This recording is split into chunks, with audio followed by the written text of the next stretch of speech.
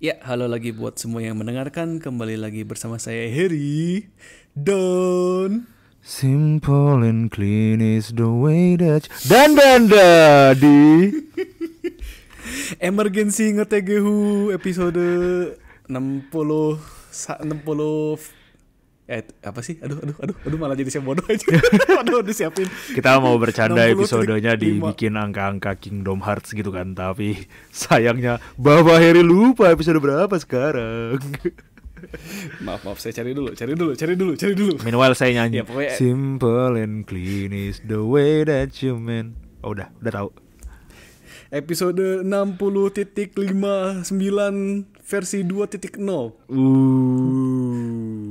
Final Smash Fighter Epilogue Prolog. Iya.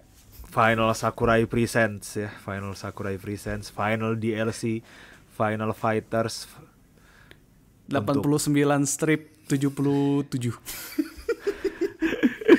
untuk DLC Super Smash Brothers Ultimate. Ya, jadi sebenarnya kayak kemarin tuh kita podcast ya, kita rekaman podcast harusnya udah keluar juga. Dikeluarinnya maka bareng sih kayaknya sama ini. Oh. Dan ya kita ngomong bakal ngomongin Smash kalau kalau menarik dan ternyata apa saya bilang dadanda. Iya. Hahaha. Saya kira Makanya akan Goku. Abis Sakurai ngomong, ya mungkin kalian nggak tahu karakter ini di game. Ya kan, berarti kan mungkin kurang terkenal, tapi atau mungkin terkenal di beberapa bagian doang, misalnya di Jepang doang gitu loh. Makanya saya juga. dia ngomong gitu ya? Iya, di Twitter kan ngomong gitu. Tapi kalian harus datang meskipun kalian nggak main Smash Bros. Dia ngomong gitu. Ya kan kalau gitu ya kan. ya kalau misalnya ramein, karakter di guys. Jepang doang mungkin kan Saber Fate misalnya tapi saya nggak berharap itu sih gitu. Mungkin atau yang populer di barat doang mungkin Master Chief gitu kan. Ya, Master Chief kan kemarin akhirnya dapat itu ya. Enggak, yang dapat Dunga. Ya. Master Chief tidak dapat Ya, apa-apa. Dunga. Nah, Ya itulah. yang dikasih Ya itu mungkin kan Master Chief. Ya, banyak ya, sih sebenarnya yang masih ngantri banyak kan. Master Chief, ngantri. terus Dante. Ya kan Dante itu lumayan terkenal. Terus Besok fighter pasti gak langsung. Enggak. Udah beres. Ya, tapi ternyata Kingdom Hearts ya. Iya. Sesuai prediksi saya, Bapak Harry di Ngeteh Gehoo buat pendengar setia. Yang ngedengerin dari awal Ngeteh Gehoo pasti tiap kali ada prediksi Smash pasti saya jawabnya selalu SORA ya. Iya, SORA. Itu Beneran keinginan terdalam saya sih emang. Akhirnya terkabul. Dan ya gimana nih Dadan nih? Apa namanya? Pendapat Dadan nih? Ya ada beberapa yang bikin saya senang, bahagia. Ada juga beberapa yang bikin saya kecewa. Yang bikin saya senang sih sebenarnya gara-gara ini ya. Trailernya tuh bagus banget gitu loh. Beneran keren. Bener. Ada beberapa referensi Kingdom Hearts yang mungkin kalau saya sih nggak main KH3 ya, jadi mungkin nggak kurang paham. Yang saya yakin justru fans Kingdom Hearts sendiri, wah iya nih ini di sini gitu. Kayak yang scene trofi itu yang semua jadi trofi itu kalau kata saya mirip pas princess itu hatinya hilang, yang dicuri kan, yang di scene kan soalnya yang disorot juga Zelda kan soalnya. Jadi kayak saya yang mirip di Zelda kan. Kalau nggak salah Kingdom Hearts 1 ya itu ya. Kingdom Hearts 1 yang 7 princess kelingker semua pas Kairi baru datang kan. Pas di situ Soranya ya Riku ngambil kekuatannya Sora kan bikin jadi Sora jadi Heartless. Iya, Soranya jadi Heartless. Ya. Nah, terus pas keluar api kita kira Dark Soul. Itu Bonfire Lit, Dark Soul, masa Dark Soul gitu terakhir kan.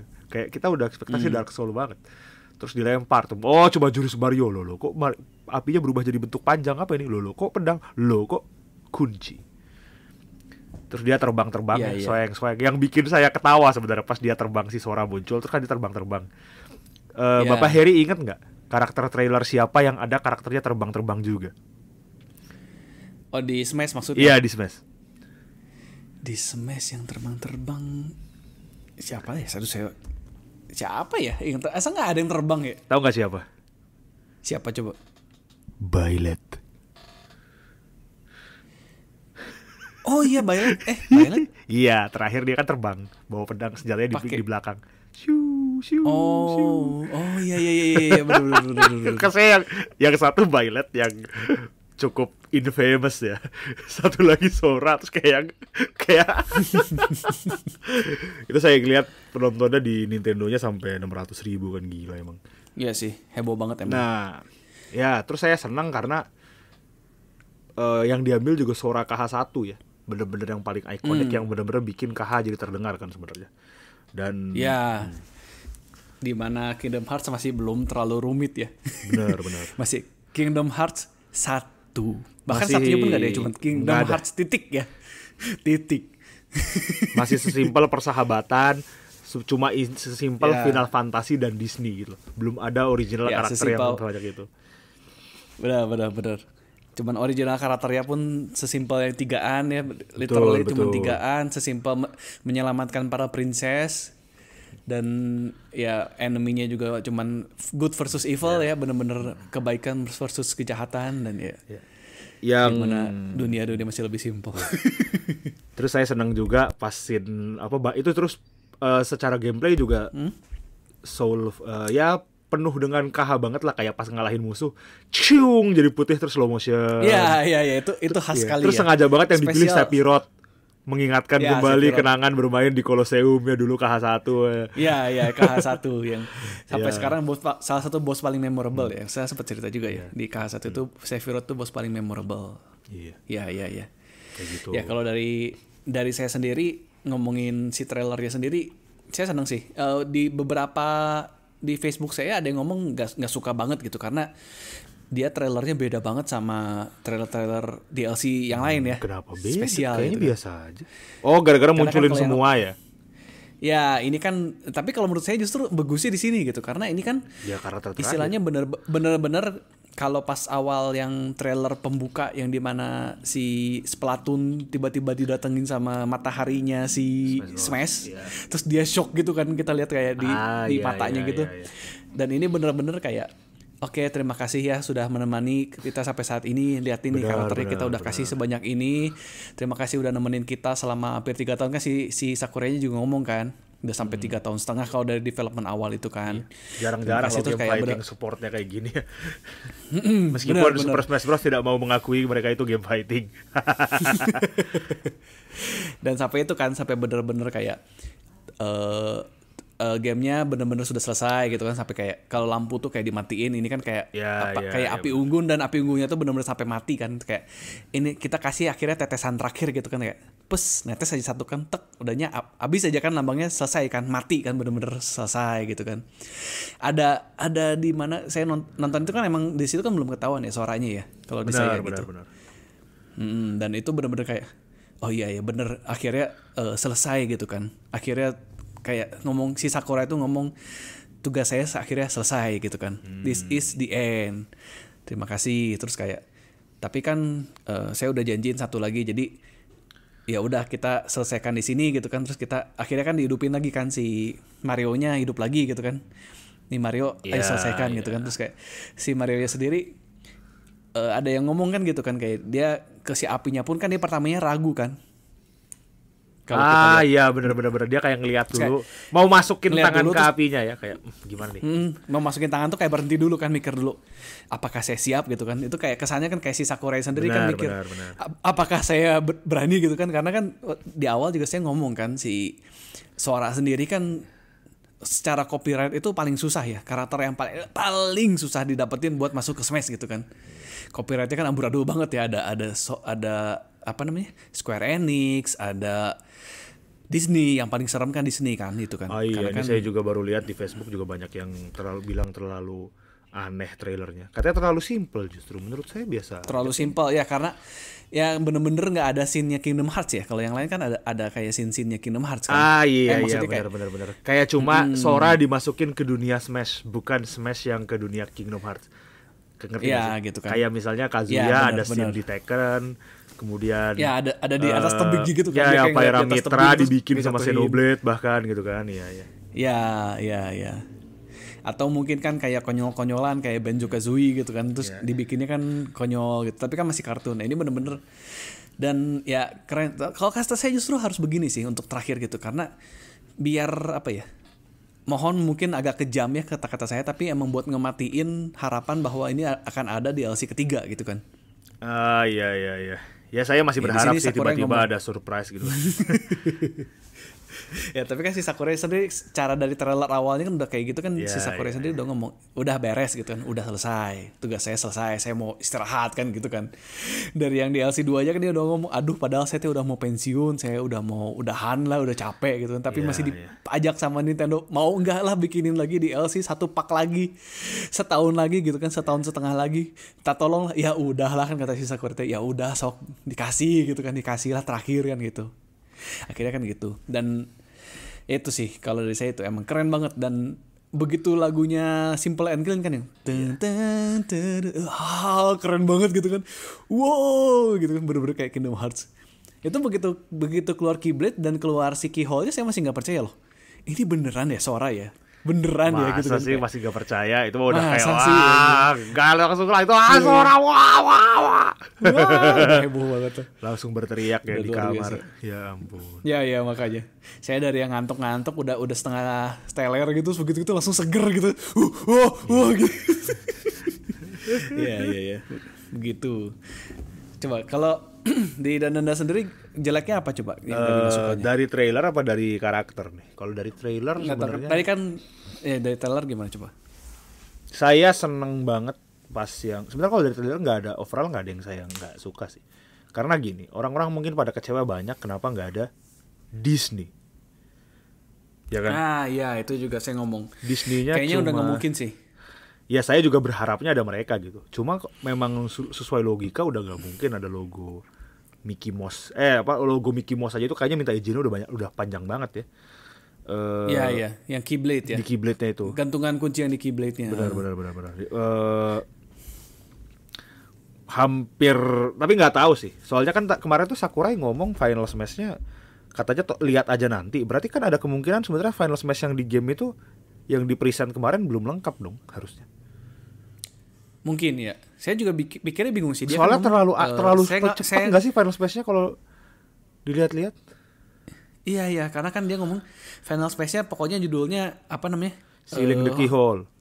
Sealing the Keyhole, udah gitu doang. Tapi saya nggak mau nunjukin, kalian nanti lihat sendiri aja pas rilis. Tapi pas dia main tuh ditunjukin juga kan Final Space-nya gitu. Terus terus cuma bentar kan kayak gitu. Terus itu kalau nggak gitu itu tuh scene KH1 ya kalau nggak salah, yang pas dia terakhir mau ngunci Riku sama Mickey di dunia kegelapan. Iya, Riku sama Mickey. Iya. Dan tapi itu ada lambang si Smash-nya ya, bedanya gitu. Apa? Itu saya agak ada lambang Smash-nya kan kalau yang di pintunya ada logo Smash ya, benar. Ya, gitu. Cuman ya itu sih saya agak nggak suka karena kan agak nggak suka karena logo Smash itu kan nggak simetris ya. Iya benar. Jadi kurang pas, agak aneh sih, cuma mencelek doang ya. Kayak cuma mencelek. Iya, kayak cuma pakai Photoshop tempelin aja ke situ gitu kan. Iya. Tapi overall oke sih. Dan itu ya balik lagi nggak ada bahan barang-barangnya Disney sama sekali ya di sini ya, kecuali di trailernya Kingdom Hearts yang di Switch ya. Iya. Nah itu kan ada trailernya, itu baru kan muncul kayak Mickey, Donald, Goofy, nah itu baru muncul di situ. Jadi di sini aja kan saya sebenarnya trailer sih nggak ada masalah ya. Kayak udahlah ini udah paling ajaib. Saya senang banget pas bagian kan trailer nih. Terus dia ada yang trailer full yang ditunjukin kan sama Sakurai yang dia action macam-macam ngereka ulang scene KH yang dia duduk bareng bener. Sebelah villager itu kayak duduk sama Kairi. Abis itu ada scene yang dia jatuh ganti-ganti dunia, itu keren banget. Kok ganti dunia, yang scene jatuh terus sebelah kiri kanan tuh gelap sama terang, itu keren banget. Iya. Itu menurut saya keren banget. Dan terakhir pas salaman sama Mario itu kayak wow. Dan abis itu yang berantem sama Sephiroth ya, duel doang itu juga keren banget gitu. Jadi sebenarnya terakhirnya penutupnya sama Mario kan gitu. Karena memang Kingdom Hearts sendiri sudah berevolusi ya, yang awalnya itu Final Fantasy tapi ketemu Disney, sudah berubah menjadi Kingdom Hearts gitu. Sudah banyak original karakter, dan menurut saya jujur deh, Bapak Heri main KH3 kan? Itu kan kita udah sempat ngobrol ya di sini ya, di KH3 itu sama sekali nggak ada karakter Final Fantasy-nya nggak ada. Tapi di KH3 itu dunia Disney-nya sendiri kurang kan sebenarnya. Kayak yang di Frozen nggak ngapa-ngapain gitu loh. Jadi justru semua itu semua. Tuh, malah kan iya kayak gitu. Makanya jadi kayak udah nggak ada, Final Fantasy sudah mulai berkurang, Disney sudah mulai berkurang juga sebenarnya. Yang ada itu adalah Sora dan teman-temannya gitu. Jadi menurut saya dari trailer sih wajar kalau nggak ada Disney. Ya silakan lah Anda ngomong lah ke Sakurai kalau mau diterima atau nggak, kita nggak tahu. Tapi udah nggak mungkin kayaknya. Dan yang bikin kecewa sebenarnya karakternya. Jurusnya itu terlalu yang bagus itu cuma netral spesialnya yang Magic ya. Viraga, Tundaga, Bizaga itu ajaib banget. Tapi yang lain itu niru Bayonetta lah, terus niru Link. Terus counternya juga simple, coba dibikin beda doang gitu. Yang saya harap padahal itu jurus-jurus B-nya ya padahal. Ya, jurus spesialnya tuh kurang menarik. Padahal yang saya harapkan itu Ars Arcanum masuk. Terus pokoknya terus saya Final Smash juga saya berharap Trinity Smash sih. Trinity yang bertiga itu, meskipun ya mungkin di Donald sama Guppy-nya gak usah muncul, gak apa-apa lah. Misalnya Mariko sama Kairi kan. Gitu loh. Oh iya, itu iya saya ngarep juga gitu sih. Trinity atau yang minimal minimal yang Final Smash-nya tuh megang kuncinya bertiga kan gitu kan. Riku di sebelah kanan, Kairi sebelah kiri kan gitu. Ya atau nggak perlu, jangan dulu soalnya itu kan soalnya jurus-jurus yang di KH1 deh. Ars Arcanum itu saya bilang keren banget. Maksudnya itu gak masuk, itu kayak aduh, kenapa gak ada Ars Arcanum? Jadi kayak Soranya itu movesetnya saya bilang dibikin se-smash mungkin gitu loh. Itu yang bikin saya sedikit kecewa sebenarnya. Tidak, dan ya oke lah dia ya. Soranya movesetnya dibikin simple and clean. Iya, semua saya udah ngeliat joke bercandaan itu semua bertebaran kemarin. Kenapa trailernya gini doang? Mau dibikin simple and clean. Simple and clean. Kenapa nggak ada Disney? Simple and clean. Simple and clean aja semua. Ya kan terjawab semua kan dengan simple and clean. Simple and clean. Ya gitu. Ya buktinya aja kan nggak ada lagu Disney. Yang ada Simple and Clean. Kalau nggak salah Simple and Clean juga harus download main game yang Kingdom Hearts yang musik itu ya? Bukan. Itu Dearly Beloved. Oh, itu yang pertama ya. Teng yang gitu ya. Untung. Ya tapi tetap aja sih itu kayak saya kayak aduh iklannya jadi ini suruh beli gitu. Iya ya, Disney baru boleh ngasih izin masuk SORA, masuk Smash kalau Kingdom Hearts ada di Switch, terus game itu harus dipaksa main dulu. Ya, dan itu saya juga ngerasa kayak Kingdom Hearts masuk Switch aja itu agak maksa ya, karena kan semua ya dibikin stream ya. Ya dibikin cloud online only ya. Dibikin cloud bener. Ya. Tapi ya udah. Jadi itu. Dan overall sih ya oke lah, saya banyak yang kita pengen. Saya juga pengennya Reimu sebenarnya. Ikon Jepang, tapi ya SORA sudah menurut saya sudah closing yang sangat ajaib sekali dan bakal jadi beban mental ya buat yang bikin Smash selanjutnya. Berikutnya. Bener. Dan ya kalau ngomongin penutup gitu ya, saya juga ngerasa kayak penutup ini kayak karakter lain di DLC itu emang urutannya tuh terakhir tuh harus SORA sebagai penutup gitu kan. Bener gak sih? Karena kan kayak kalau ditutup dengan karakter originalnya, nggak misalnya gitu ya, sekarang kita ngomong originalnya Nintendo aja gitu kan, misalnya atau Min orang pasti kecewa kan. Ternyata di dalamnya si Nintendo aja gitu kan, nggak sama third party. Terus kalau misalnya dibikin kayak villain kayak Sephiroth gitu kan, kan kesannya kayak final boss tapi kayak nggak ada penutup gitu kan, nggak ada epilogue gitu. Ini tuh bener, kalau saya ngerasa gitu ya, justru dikasih SORA ini bener-bener kayak karakternya tuh karakter yang udah nggak pernah cemberut gitu kan, udah happy banget, terus kayak floaty super kayak ya kan itu pakai jurusnya si itu ya Peter Pan kan, ini terbang-terbang, terus kayak warm banget gitu kan. Terakhirnya pun kayak salamannya tuh bener-bener kayak si Mario-nya pun puas, mukanya puas, si Soranya pun mukanya bahagia akhirnya bisa masuk kan gitu ya. Iya. Gitu, dan emang kayaknya nggak mungkin deh, kayak nggak bisa gitu karakter lain. Emang bener-bener mereka bisa menutup dengan SORA itu achievement dan emang harus ditutup sama si SORA gitu. Gitu sih kalau kata saya ya. Gitu. Iya. Kayak pilihannya itu sebenarnya banyak sih, cuma SORA yang salah satu yang paling cocok gitu. Menurut saya Crash juga cocok gitu, kayak menimbulkan persahabatan antara Nintendo sama Sony kan, Crash Bandicoot. Iya sih. Cuma ya saya nggak ngerti kenapa. Kan balik lagi ya. Kayak tadi kan saya sebelum di pre-show ya, di diskusi pre-show ini sebelum kita rekaman itu kan kita sempat diskusi bahwa emang ternyata gitu, saya pikir kan cuman saya aja yang pengen SORA, padahal ternyata itu dominan 100 yang juara 1 voting zaman dulu ya, zaman Smash 3D, 3DS sama Smash Wii U itu voting nomor 1 tuh orang paling pengen tuh SORA kan gitu. Cuman kan yang kan itu kan 3 kalau nggak salah popularity poll-nya kan di Amerika sama Eropa SORA nomor 1, di Jepang itu SORA nomor 2 masih, tapi tetap aja nomor 2 kan gitu loh. Nomor 1 siapa? Nomor 1-nya ada karakter Tails Lloyd yang akhirnya jadi Mii Fighter. Oh iya Lloyd. Iya. Oh, iya. Tapi kan memang kayak Nintendo itu bener-bener kayak di Smash ini dia mendengarkan banget fans kan. Kayak mereka nanya mau siapa yang berikutnya, dan bener-bener kan dari data udah berapa tahun yang lalu aja masih diolah sampai sekarang kan gitu.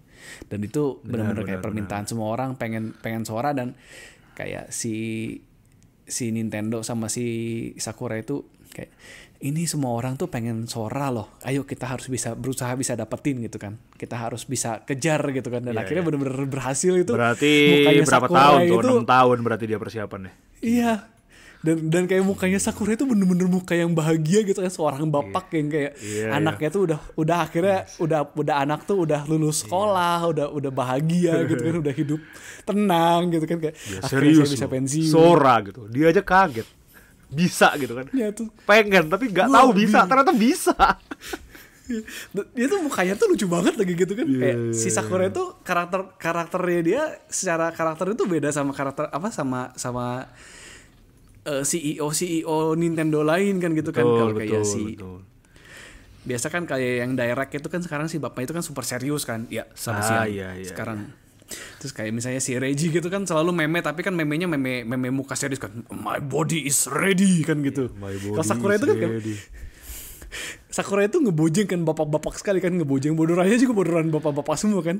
Iya. Nggak percaya kan SORA kan? Iya. Kenapa SORA? Kan Karena dia pas muncul di trailer SORA is finally here. Finally akhirnya. Aduh. Lu nggak percaya kan? Gue juga nggak percaya. Tapi kenapa bisa? Karena nama perusahaan saya juga SORA. Ya Allah, memang bapak-bapak sekali. Bapak-bapak sekali ya, astaga. Ya gitu sih. Tapi bener, entah saya ngimpi apa, beneran dikabulin sama Bapak Sakura itu. Tapi enggak Bapak Heri. Sebenarnya enggak, ya Bapak Heri kenapa ngerasa cuma Anda gitu yang spesial pengen SORA? Enggak Bapak Heri. Dari dulu yang paling banyak di memein itu SORA sama Steve. Dua-duanya masuk. Bukannya itu ya, bukannya Waluigi ya? Waluigi itu udah kayak udah nggak mungkin gitu. Tapi maksudnya gini loh. Bukan udah nggak mungkin, tapi lebih tepatnya Waluigi itu justru jadi yang masih ada kemungkinan masuk. Ngerti gak sih? Kayak SORA dan Steve itu iya karena masih IP Nintendo. Kalau SORA Steve tuh orang-orang pada main-main tapi kayak kenapa? Enggak lah, udah nggak mungkin lah, udah. Tapi kan pengen keren kalau udah gini mereka. Dan sekarang kejadian. Iya. Yang satu SORA itu terkunci sama Disney, yang satu Steve itu terkunci sama karakternya udah nggak bingung mau ngapain juga kan sebenarnya si Steve ya buat setnya ya. Iya, tapi hebat sih Sakurai, luar biasa. Ya, luar biasa. Dan memang sekali. Smash ini diakhiri dan menjadi sebuah game yang super keren karena nggak bakal ada lagi game yang se-crossover kayak gini ya istilahnya. Betul sekali. Begitu. Ya ini langsung pas ngeliat SORA sih, oke saatnya beli DLC kedua. Saya belum wajib beli. Ya itu ya? Iya belum beli soalnya. Wajib. Ya memang sih luar biasa. Dan ya saya pribadi sebagai pemain Smash berterima kasih sama Sakurai walaupun Smashnya jarang dimainin ya karena balik lagi ya koneksinya amburadul. Iya benar. Cuman berterima kasih banget sama Mr. Sakurai-san. Terima kasih banyak. Arigatou gozaimasu. Gochuso sama des. Terima kasih sudah bekerja keras sampai 3 tahun lebih ini. Iya. Dan ya luar biasa lah. Sangat. Ya, sayang sekali ya tapi matinya di Indo tuh gara-gara Nintendo Online ya. Sebenarnya memang di Indonesia sendiri Smash Bros itu kurang besar sih. Itu nggak serius Bapak Heri. Dan saya akuin kayak sebenarnya kurang besar itu salah satu faktornya emang kalau menurut saya ya koneksi ya. Enggak. Koneksi. Enggak. Bapak Heri tidak. Ya mungkin itu tapi tidak, koneksi itu menjadi faktor yang cukup kecil. Gitu loh. Kenapa? Karena sebenarnya anak-anak Indonesia itu tumbuh besarnya bersama PlayStation. Bukan bersama Nintendo. Oh iya, budaya PlayStation. Iya, betul sekali. Jadi ya mereka taunya PS5 Ya Switch tahu, cuma maksudnya Smash Bros itu tidak besar gitu dibandingkan Amerika dan Australia gitu kan. Karena memang Asia Tenggara ini kan sama kayak Eropa ya, dia ranahnya PS dari dulu kecil. Jadi kalau Bapak Heri ngeliat gitu loh. Jepang itu Nintendo raja, Eropa Asia Tenggara itu megang PlayStation, Eropa Amerika, Australia Amerika, Nintendo dan Xbox. Sebelahan. Ya, Nintendo dan Xbox. Gitu. Jadi ya gitu sih. Ya wajar tidak populer sih gitu loh. Dan ya tapi nggak ada masalahnya sih, toh emang game bagus Smash Bros. Iya. Dan sejujurnya saya kangen sih pengen turnamen lagi. Ya, turnamen fisik. Iya, dulu kita pernah kan ya, kita pernah turnamen bareng ya. Iya, terus pada ikut banyak ya, tapi kita langsung ketemu teman juga kan, kayak si ini lagi.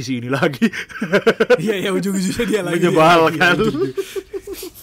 lingkup pertemanannya itu lagi sih. Tapi ya itu sih memang kangen gitu, pengen lagi turni. Kenapa juga kan karena sekarang juga karakternya udah nambah berapa ya? Udah nambah 12 DLC. 4 tambah 5 tambah 1 ya? 11 ya? Ya DLC pertama kan 5, DLC kedua 6. Ya kalau Pyra sama Mitra dihitung 2, jadi DLC kedua 7 lah. Sama itu kan, sama satu lagi si Piranha berarti 7 tambah 5, 12, 13 berarti. 12 lah ya, itu kan 12 karakter dengan 13 sama Pira Mitra kalau dihitung 2 jadi 13 kan gitu. Kalau tambah lagi Alex 14 ya, begitulah tapi lah. Makin bingung gitu. Ya 12 lah ya, 12 lah. 12. Tapi Bapak Heri tahu nggak Bapak Heri? Kemarin itu gimana? Sebelum pas lagi ada pengumuman Smash Bros, ada juga game yang baru rilis Bapak Heri. Oh, game apa? Hot Wheels. Nickelodeon All Stars Brawl.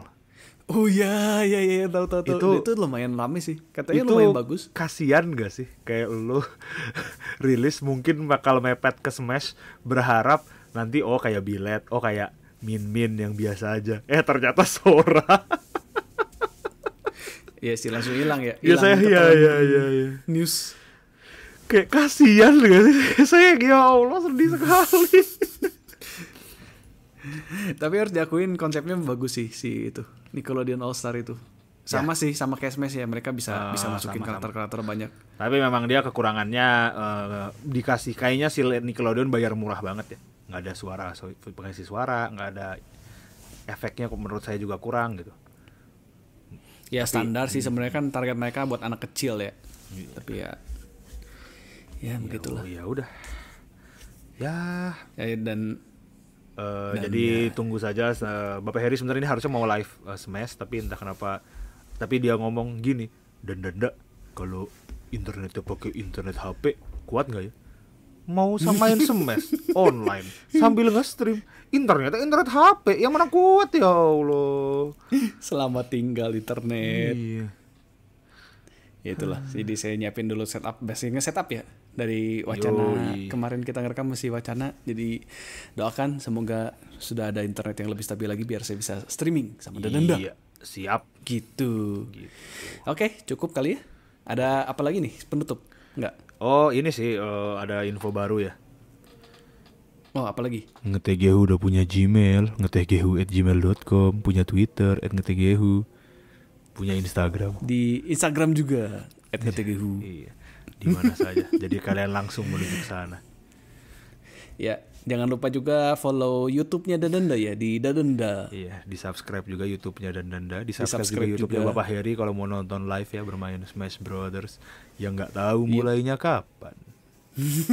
Tapi kalian bisa denger itu ya, denger video version dari Ngeteh Gehoo. Iya. Di Downbringer. Di Downbringer. Jadi ada animasi lucu gitu kalau saya ngomong, nanti slime dan danda bling bling. Kalau Bapak Heri malah bebek. Iya, Bapak Herinya bling bling. Aduh. Gitu. Oke lah. Ya. Siap. Oke, kita nggak lama-lama karena kita juga ini emergency podcast. Ya sudah nggak sih, sebenarnya udah gatal kayak masa harus nunggu lagi sih sampai waktu berikutnya. Enggak saatnya merekam gitu. Iya. Karena kita berdua gatal ya, kayak Dadanda nih. Iya. Saya dapat nih gitu kan. Cepat gitu. Oke, terima kasih yang sudah mendengarkan. Saya Heri. Saya Dadanda. Kita pamit, kita jumpa lagi di Ngeteh Gehoo berikutnya. Bye-bye.